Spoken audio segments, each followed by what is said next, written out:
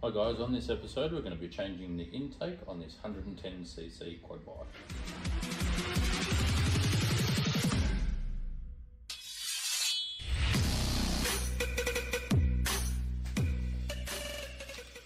Alrighty guys, so what we're going to be changing today is this intake on this 110cc quad bike. As you can see, here is the old one, and just over time it's just fatigued out and snapped. So we've got on eBay and we've got a new 19mm intake. So I haven't got any footage of me taking it off, but extremely straightforward.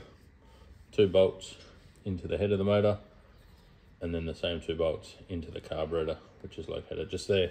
I'll zoom in and we'll have a bit of a look. Unfortunately, I didn't get any footage taking it off.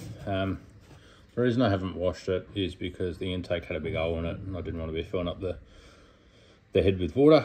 So what you can see here is the 2 bolt holes on either side and on the carby. So what we've got here is our replacement. Extremely straightforward. Place it on there, put our 2 bolts in, 2 into the carburetor, and away we go.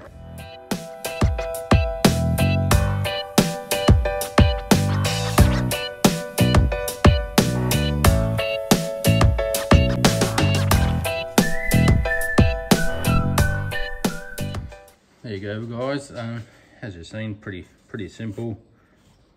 2 bolts down the bottom, 2 into the carby, job done. What I might do in the future is order a gasket in between the head and the intake. I didn't have one on the original one, so I probably should do one. Yeah, pretty straightforward job this. So there you go, hope you enjoy.